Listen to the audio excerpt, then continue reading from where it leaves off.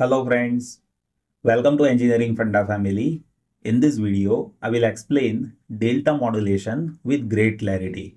Before I start with my explanation, let me tell you the outlines of this video. See, in this video, first of all, I'll discuss about basics of delta modulation. After that, I'll explain you waveforms of delta modulation. After that, I'll explain delta modulation transmitter and delta modulation receiver. After that, I'll explain waveforms of delta modulation at receiver side. And at last, I'll discuss about issues of delta modulation. So let us start this video with first agenda, that is basics of delta modulation.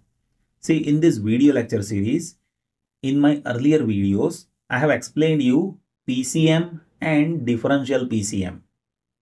In PCM, what we do is we perform sampling first. After sampling, we perform quantization, and after quantization, we perform encoding.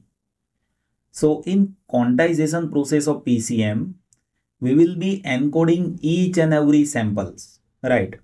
So when you talk about PCM, then here in PCM, each and every sample is encoded according to its corresponding quantization level.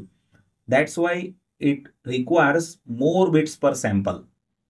The reason is with full swing voltage, there are so many levels, and based on number of levels per sample, there will be number of bits. If you have n number of bits, then total levels will be 2 to the power n. So in PCM, we will be encoding each and every samples. That's why we need more bits per sample. In differential PCM, what we do is we take difference in between two consecutive samples. Right. So in DPCM, difference between two consecutive samples is encoded according to corresponding quantization level. See, if you talk about one sample, then there will be more range of voltage. But if you talk about difference between two samples, then range of voltage that will decrease. If you have lower range of voltage, in that case, number of bits per sample will decrease. So with differential PCM, we need fewer bits per sample compared to PCM. But if you talk about delta modulation, then in delta modulation, we just need 1 bit per sample. So in delta modulation, we follow same process. First of all, we do sampling. After that, we perform quantization. And at last, we do encoding. Right? Same process is there. But here, per sample, you just need 1 bit. Let me explain that by waveforms first. So if you talk about waveforms, then here you can observe we have message signal by this color, and I'll explain you how we will be having approximated signal as per delta modulation. To understand this, you need to understand few basics. Let me explain that. See, if message signal is less than approximated signal, then size of approximated signal will reduce by step size delta for next TS duration. And as if message signal is more than approximated signal, then its amplitude will increase by step size delta for next TS duration. And here, one more thing that you need to understand.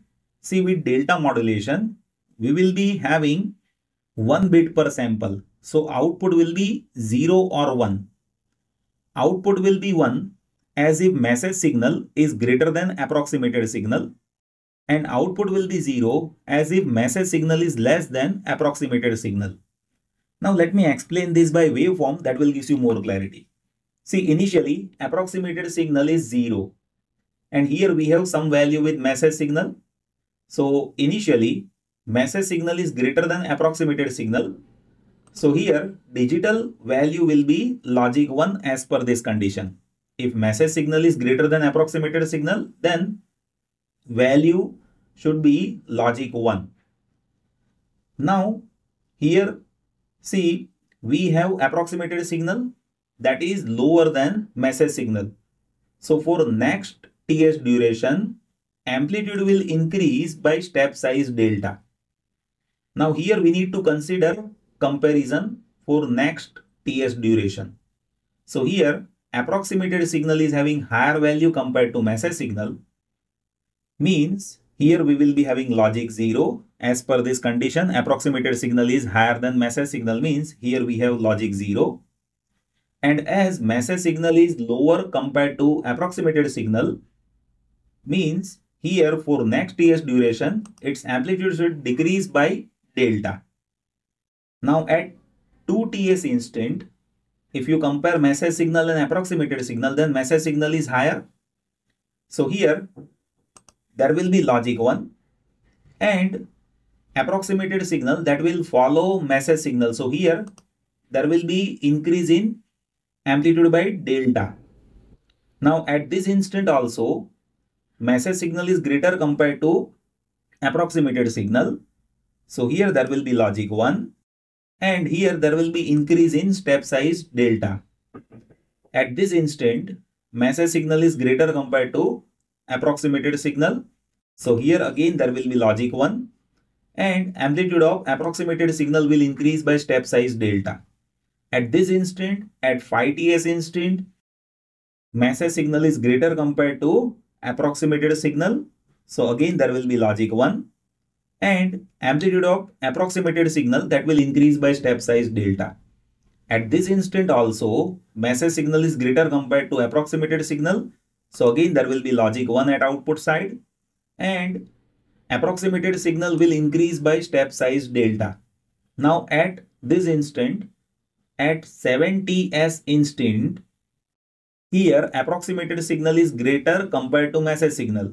So here at output side there will be logic 0 and approximated signal that will follow message signal, means now here approximated signal that should decrease by delta step size. So that is how delta modulation is getting performed, and digitally we will be having ones and zeros. Here we have advantage of 1 bit per sample. You just need 1 bit per sample, right? Now let me explain how it is getting generated. So this transmitter circuit that is similar to differential PCM, which we have already seen it in my earlier video. See, here we have analog input. First of all, it is given to sampler. So here we have sampled signal, right? This sampled signal that is given to this adder, where here we will be having error signal, that is a difference in between X of NTS and X cap of NTS. See, previously with differential PCM, here we were been using prediction filter. But now with delta modulation, only one difference is there. Now you need to use delay of TS. So here we will be having error signal, and this error signal that is given to 1 bit quantizer. See, as if this error signal is positive, at that time this 1 bit quantizer that will generate plus delta output, which is B of NTS, and as if this error signal is negative, in that case this 1 bit quantizer that will generate minus delta output over here. And this plus delta and minus delta that is getting cumulatively added by this circuit. You see how. Let us consider plus delta is coming here. Initially this is 0. So 0 is coming in feedback. So addition is plus delta over here. Now in next TS duration, again if it is plus delta over here, then delta plus delta that will be making 2 delta over here, right? So cumulative addition is happening by this circuit, right? And based on plus delta and minus delta, this encoder will generate digital output. If it is plus delta, then over here we will be having logic 1.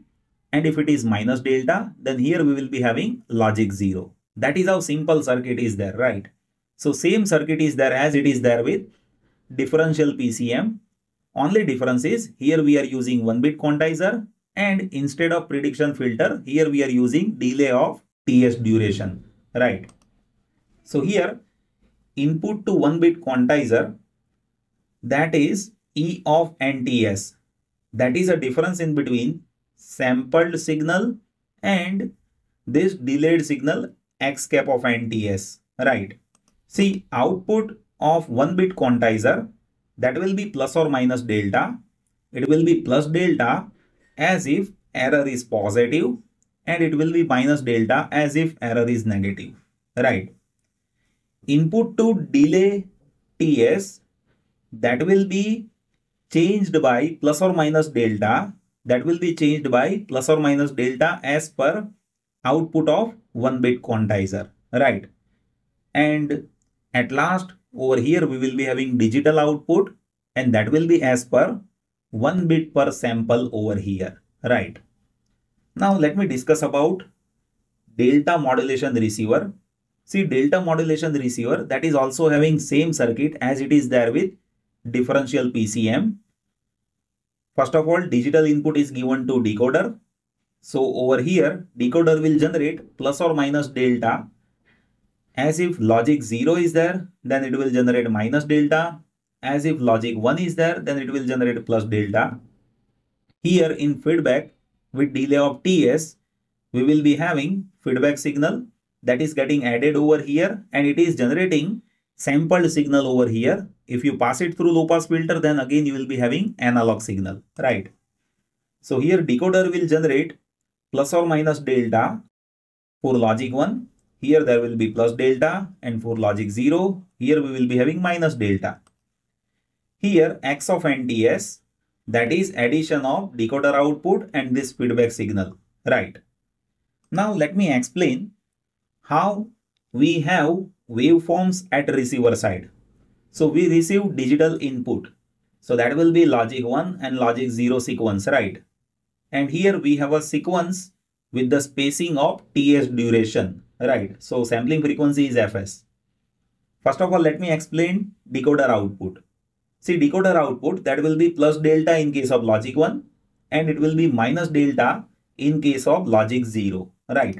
So you can observe for logic 1 we have plus delta, for logic 0 we have minus delta. That is how decoder output is there. Now, first of all, I'll plot input to low pass filter. So initially signal will be 0. Now we have plus delta. So here we will be having plus delta. Then we have minus delta. So add this with this. So it will become 0. Now we have plus delta. So add it over here. So we have plus delta. Again we have plus delta. So add it over here. So it will be 2 delta. Now again we have plus delta. So it will be 3 delta. Again we have plus delta. So it will be 4 delta. Again we have plus delta. So it will be 5 delta. Then we have minus delta. So here we will be having minus delta with this, right? So that is how input to low pass filter, that is cumulatively added, right? Now if you pass this signal through low pass filter, then it will follow envelope. You can observe it will follow envelope like this, right? So that is what actually our message signal, right? Now let me explain issues of delta modulation. See, first issue is quantization error. I have explained you this process, right? Like how we have message signal and approximated signal. So difference in between message signal and approximated signal, that is quantization error. You can observe here we have quantization error. That is a difference in between message signal and approximated signal, right? Now, if you want to reduce this quantization error, then what you can do? So here we need to observe step size. If you increase step size, then quantization error will increase for slower signals. And if you decrease step size, then quantization error that will increase for faster signals. And another solution is there, that is to increase sampling rate. If you increase sampling rate over here, in that case, we will be increasing bit rate of modulation, right? So first of all, you need to understand slope overload distortion. That happens as and when we have fast input. You can observe here we have fast input, right? And approximated signal, that will be as per difference in between message signal and current value of approximated signal. So initially it is 0, so plus delta. here we have message signal that is higher than this. So again plus delta. This is higher than this. So again plus delta. This is again higher than this. So again plus delta. This is higher than this. So again plus delta. Now this is lower than message. So minus delta. Again minus delta. Again minus delta. Right. So if you observe here, we have fast input. So here this quantization error, that is even increasing. This area is more. What it means? Here we have higher quantization error. Right. Over here also we have higher quantization error. Why? The reason is input is fast. So what is the solution? Solution is to increase step size or increase sampling rate. Right. Now let me discuss about one more issue, that is regarding slower input. That is referred as granular noise. So if your input is slower, then what will happen? See, here input is changing by minimal amplitude, right? So initially this message is greater compared to approximated signal. So here plus delta, again there will be plus delta. Now you see here minus delta, plus delta, minus delta, plus delta. That is how change in approximated signal that is there with us. So here there is quantization error due to step size, right? So if you want to minimize this quantization error over here, then here solution is to have decrease in step size, or one should use adaptive delta modulation, right?